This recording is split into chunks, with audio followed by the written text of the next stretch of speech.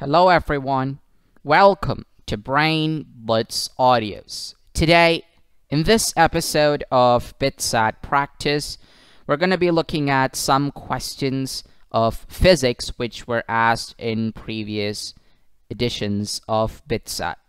Today we're dealing with units and measurements. Now this is a chapter of physics that's pretty important because it is the foundation for the chapters that you study ahead for BITSAT. So in this particular chapter, we're looking at units and how to measure quantities. So let's begin with a question from 2018.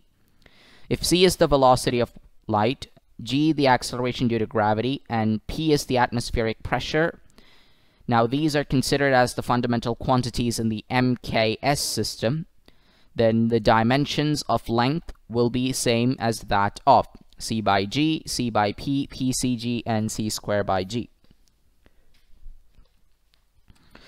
So we have three quantities here, and we need to find the dimensions of a fourth quantity. So it's a good idea to start by looking at the dimensions of c, g, and p. So c is velocity of light, and velocity's dimensions are lt raised to minus 1. And for acceleration, the dimensions are lt raised to minus 2. And for atmospheric pressure, the dimensions are m l raised to minus 1, t raised to minus 2. So these are the three quantities, the fundamental quantities in the MKS system.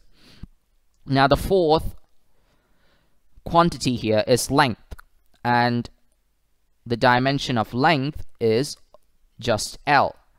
So what we essentially need to find out is a combination of the two quantities which will give us just L as the final product, the final answer.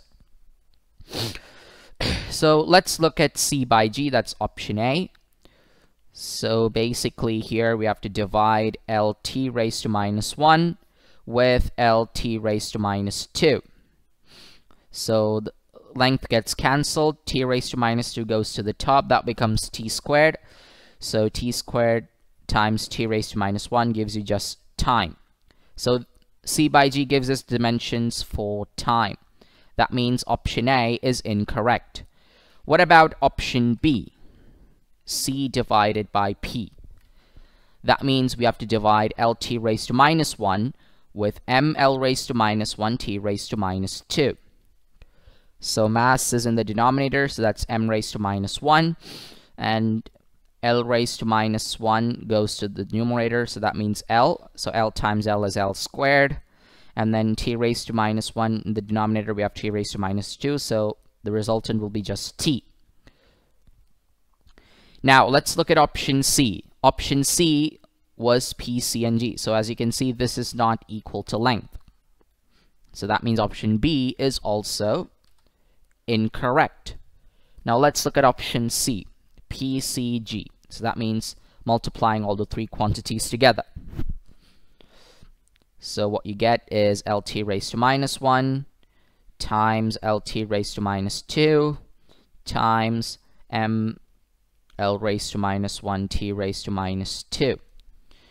So what we have is m, and then l left because one l cancels out, l raised to minus 1, and then you have t raised to minus 2, t raised to minus 2,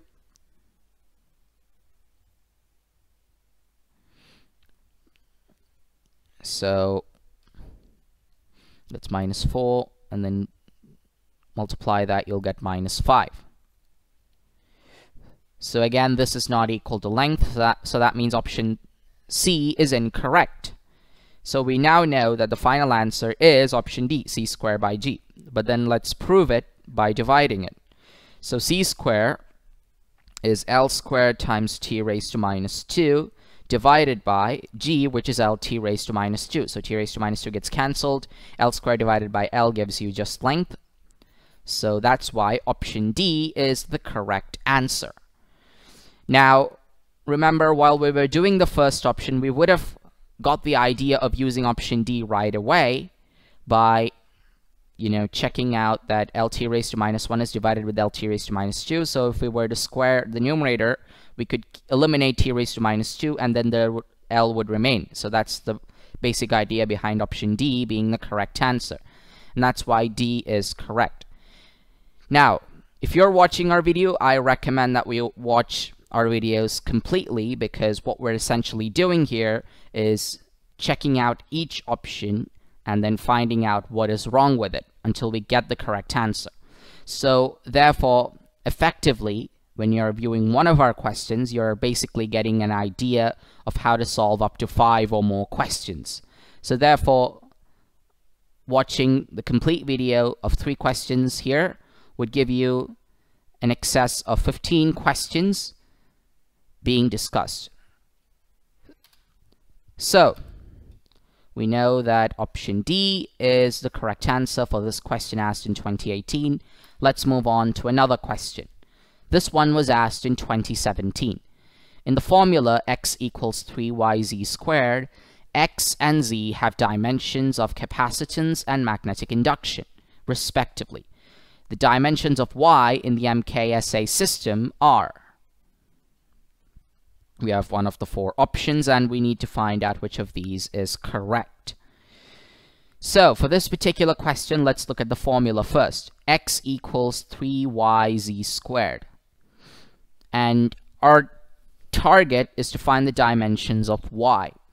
So that means we will have to write the equation in terms of y. So y equals x divided by 3z squared. So this is the equation as itself. So from this particular equation, we can find out the dimensions of y. The dimensions of y is equal to the dimensions of x divided by the square of the dimensions of z. So that's how you can find the dimensions of y. Now, how do we know the dimensions of x and z? That is given in the question. X has the dimensions of capacitance, and z has the dimensions of magnetic induction. So dimensions of x is equal to the dimensions of capacitance, and dimensions of capacitance are m raised to minus 1, l raised to minus 2, t raised to 4, a squared. So this is the dimension of x. Let's look at the dimensions of z. The dimensions of z are the dimensions of magnetic induction. So that means we will need to write down the dimensions of magnetic induction, which is m l raised to 0, t raised to minus 2, a raised to minus 1. So now that we know the dimensions of x and z, let's apply those values to the equation dimensions of y equals dimensions of x divided by dimensions of z squared. So let's write the equation again and then plug in the values. So let's look at dimensions of x. Those are m raised to minus 1, l raised to minus 2, t raised to 4, a squared. And then we have m, l raised to 0, t raised to minus 2, a raised to minus 1. Now this denominator is squared completely. And now we will start simplifying it. So what we're getting is the numerator stays the same, m raised to minus 1, l raised to minus 2, t raised to 4, a squared. And the denominator, we will now square each of the dimensions. So we will get m squared, l raised to 0, t raised to minus 4, and a raised to minus 2. The reason why L still has the L is still raised to 0 is because 0 times 2 gives you 0, so L still, there is no dimensions of length here. So now what do we have?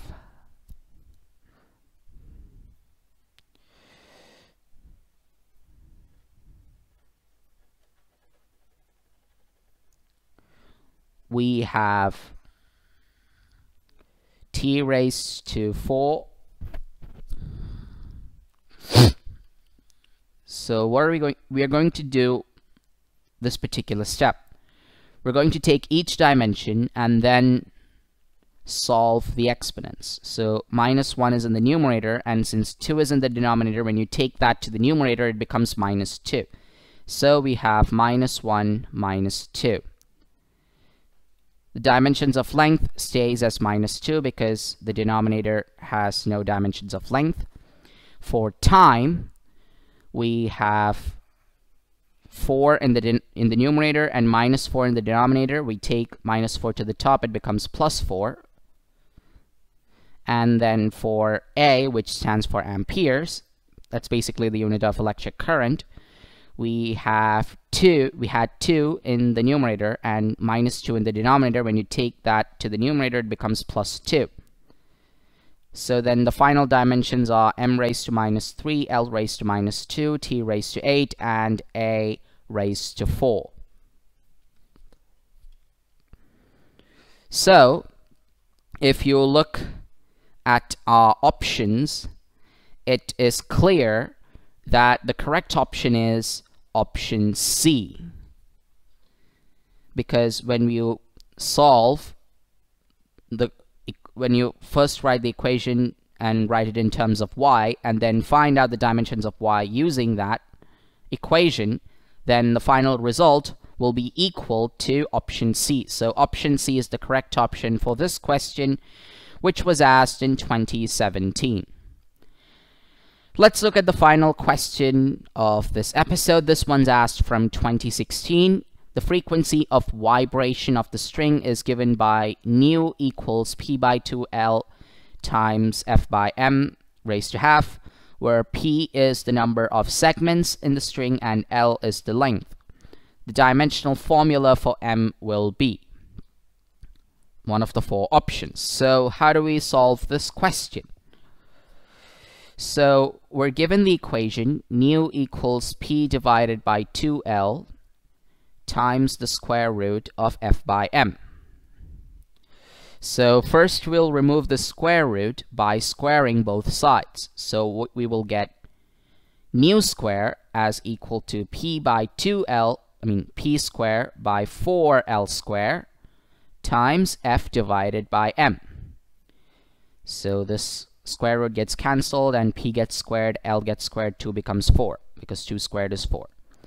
Now we need to find out the dimensional formula for m, so we take m to the left hand side and we write the equation in terms of m. So what we get is m equals p squared times f divided by 4l squared times nu squared, where nu is the frequency. Now here p is the number of segments, so that means the value of p has no dimensions. So p is a dimensionless quantity. We have l that has dimensions of length. Force is represented by f, so we have dimensions of force there. So to find the dimensions of m, we have to take the quantities with a dimension. So in this case, the numerator has the dimensions of force and the denominator has the dimensions of length squared and also of frequency squared. So now we will find out the dimensions of m. Note that m here is not mass. This is a constant which we're going to find out. It's a constant with dimensions, and we're going to find its dimensions right now. So in the numerator, we have the dimensions of force. Force is mass times acceleration, and therefore mlt raised to -2 is the dimensions of force. So lt raised to -2 is acceleration, m stands for mass, and since force is mass times acceleration, this particular value of the numerator represents the dimensions of force. Next, we have the dimensions of L squared. So for length, the dimensions are L as itself, so L squared. And frequency is represented as 1 by time, so 1 by t squared. So what we get is ml t raised to minus 2 divided by L squared times t raised to minus 2, because 1 by t is t raised to minus 1. T raised to minus 1 squared gives you t raised to minus 2. Now, we have t raised to minus 2 on both the numerator and the denominator, so we can cancel those out. And we have m as it is, and the exponents for L are 1 and then minus 2. Because L squared, when you take it to the numerator, it becomes L raised to minus 2. So, the final dimensions of m is ml raised to minus 1. So there we have our final answer. And if we look at our options, you can see that option C is the correct answer. So in option C, we have ml raised to minus 1 t raised to 0, which is just another way of representing ml raised to minus 1, because t raised to 0 means that there are no dimensions of t, which is what we represent here by just writing ml raised to minus 1. So therefore, option C, ml raised to minus 1 t raised to 0, is the correct option for this question, which was asked in 2016. Now, that concludes this episode of BITSAT Practice. We hope you found this episode interesting. For more of our useful and interesting content, don't forget to subscribe to our channel, which is Brain Blitz Audios.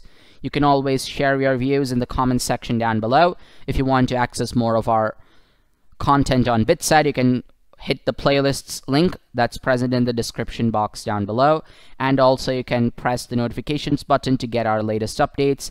Again, the bell icon is present below the video. So until the next webisode, take care, stay safe, bye bye for now.